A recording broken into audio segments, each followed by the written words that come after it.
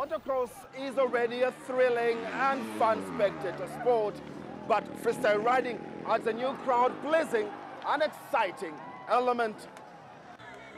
And for the hundreds of fans at Uganda's motocross arena, there was much excitement at witnessing gravity-defying stunts.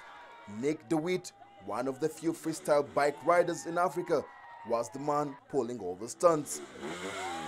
It's something he has been doing for over a decade now. The most important thing is being able to ride a bike. You know, you need the bike skills, you need to be able to handle a bike, and also, you know, you've got to be able to handle your fear. Preparations for displays like the backflip begin days earlier. De Wit ensures that the ground is level and his ramp is well timed for the almost 75-foot jumps.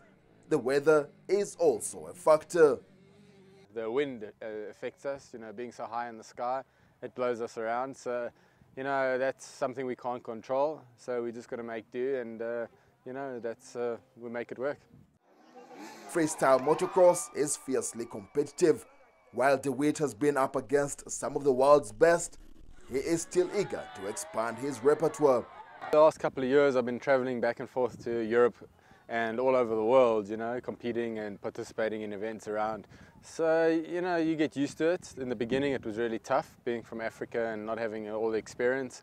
But once you go there a couple times, you learn the tracks, you learn what the jumps feel like, you learn the tricks. The love of the sport clearly drives this freestyler on. And this one show before Uganda's motocross fans could leave an indelible mark. Ssenyange, CCTV, Busika, Central Uganda.